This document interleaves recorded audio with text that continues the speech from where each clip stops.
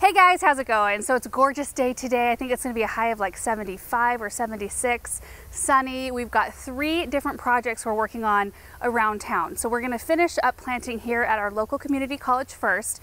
We have 1 planter, which is right behind me, and then a long flower bed along the greenhouse. And then we're going to go to the Children's Relief Nursery and plant up the 4 pots in front of that building. And then we're going to head up to the church that Aaron and I go to, and there's, I think, 6 or 7 pots that we're going to be planting up there this year. So point of reference, you can see these 2 long planters that we planted up, has it been like 1 week ago or so? They're doing really well, kind of a weird time of day. There's a lot of dappled light on them, but perfect light conditions for these, you guys.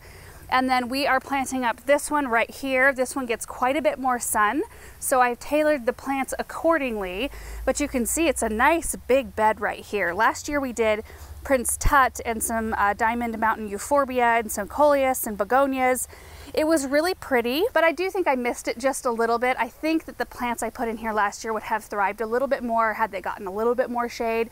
So this year we're using a different mix of plants. We're going to have a Skyrocket Pennisetum centerpiece, and then we're going to use some Color Blaze Coleus, the Wicked Witch, which can handle sun or shade, and then some Supertunias and Sweet Potato Vine. It's going to be a really pretty blend, and I think that it's going to do really well here. So let's go get the plants, get this one planted up, and then I'll show you. Also, I have Amy's help again today, which has been so awesome, and I'm sure we'll see Rosa show up here with her water tank here shortly.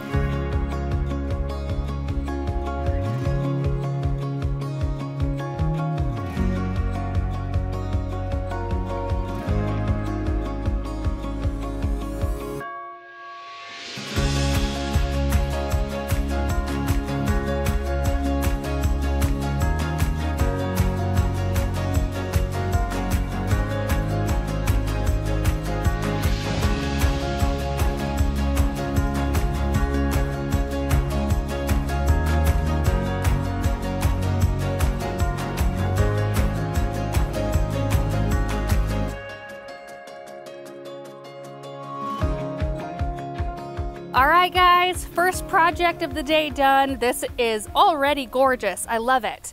So 3 of the Skyrocket Pennisetums, which get pretty good size. I want to say 36 inches with really pretty seed heads. Then we've got the Wicked Witch Coleus, which is in the Color Blaze series, which I already mentioned before means that they can take both sun or shade. I do notice if you're going to be using one of those Coleus in a full sun location, they do require a little bit more water. But it's perfect for containers because typically they're on an everyday watering schedule anyway, so it really does work out. Also with the Color Blaze Coleus, they have been bred to either not bloom at all, or they usually wait until way late in the season to start blooming, so you don't have to constantly deadhead them.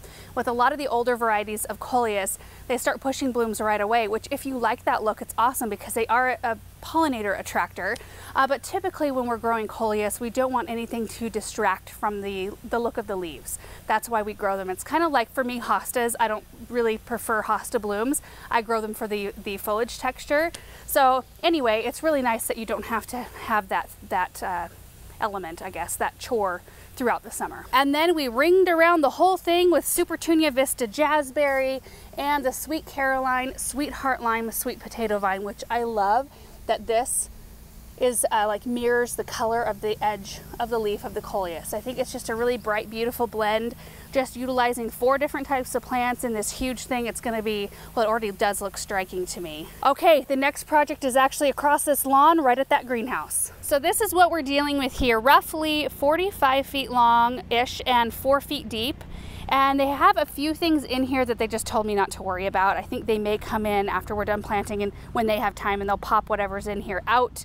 I think that looks like strawberries and maybe some Atlas roses, which would be kind of a nice complement in here. I don't know, maybe they should leave those. But last year we used 3 different plants. We had Vertigo Pennisetum as our backdrop, phenomenal. And then we used an Angelonia, the Angel Face Super Blue, I think is what it was called. When we planted them, they were really little, and then they kind of shocked because it was so hot out.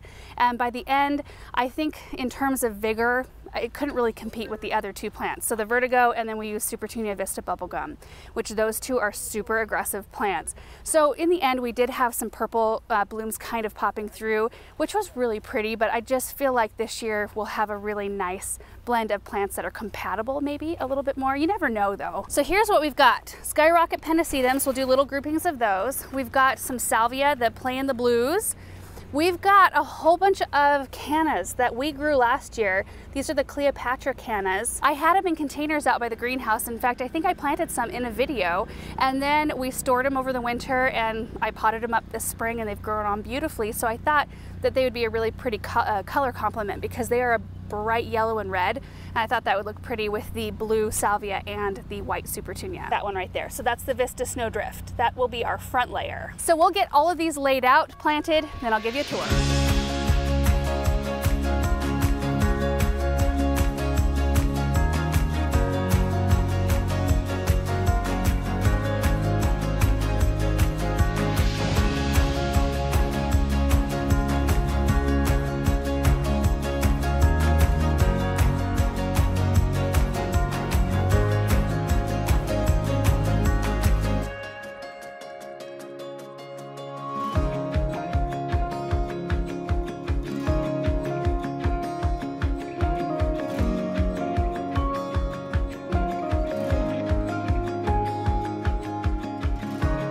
All done, you guys. This is going to be really pretty. So in the beginning, it always looks a little scant, and we give a lot more space to the things in the back because they just get pretty good size, even though they don't look it right now.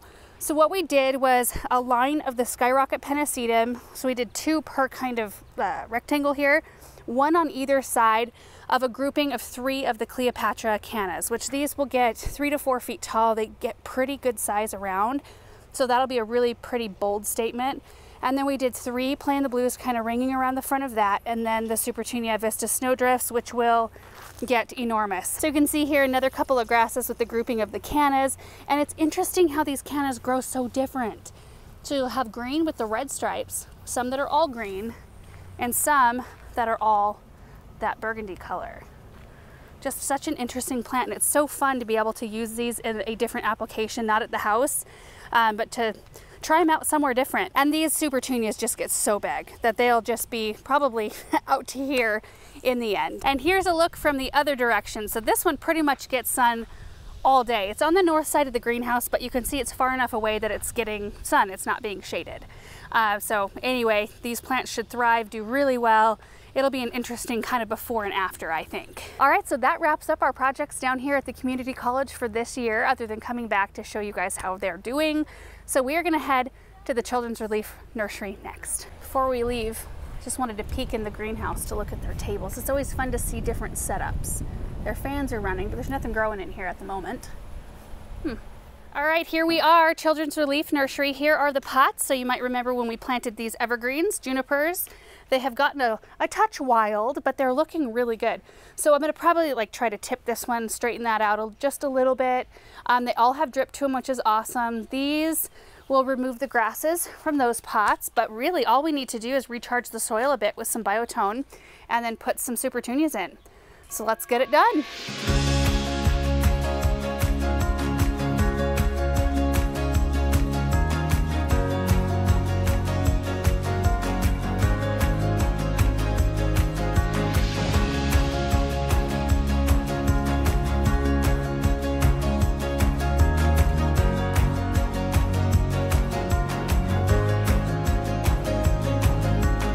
All done. What we ended up doing, we did the same for each pot so that it's a really striking display in the end, but a Sweet Caroline, Sweetheart Lime, Sweet Potato Vine, which will be a nice bright pop. I like to use pinks here a lot because it's a kind of a blue shade.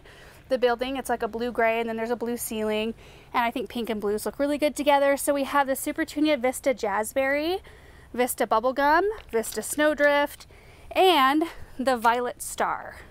So that is the blend in all 4 of the containers, along with the juniper centerpiece. And then in these, we removed the grass and did a Vista Jazzberry and a Sweetheart Lime, just to kind of echo a little bit of the color and texture that's in the pots below. And that took us about 20 minutes. That was so fast. So we are gonna head up to the church now and get those pots done. Here we are. This is just a little sitting area, and this is where all the pots are. So we've got 2 kind of flanking that opening. There's 1 right in the center, 2 along this area, which are all full sun, and then there are 2 toward the interior, which are more shade. So I've got some shade plants as well. I think this one might This one might be in shade all the time, but it might get a little bit of morning sun. This one might get a little bit of morning sun. I'm not sure, but I think they'll be okay with the plants we brought. So Amy is working on taking tags out of plants here, but I've got them all organized. I actually did it at home to where each flat represents one pot. So let me take this one over here just to show you what we've got going. So every pot is going to be a little bit different, but we've got a centerpiece for each one. So like in this one, we're going to use an unplugged pink centerpiece. And then we've got some white geraniums right here, which honestly, I had them in our greenhouse a little bit too close together. So I think they're gonna flourish now that they are out. You can see some buds starting. Grab the other two here. So these need to be deadheaded clearly throughout the season. Usually once a week you can go through and kind of pop off anything that looks spent. And then we're gonna fill in around the edge with a Superbena Imperial Blue, isn't that what it's called? Then we've got a Supertunia Vista Jazzberry, that looks really pretty with the unplugged pink, and a Violet Night Lobularia, which will look so pretty once it bushes out and kind of comes out this fence a little bit. So that's how I have it worked kind of, you know, every flat has everything for one pot. So we'll get everything set and planted, and then again, I'll give you a tour of how it looks.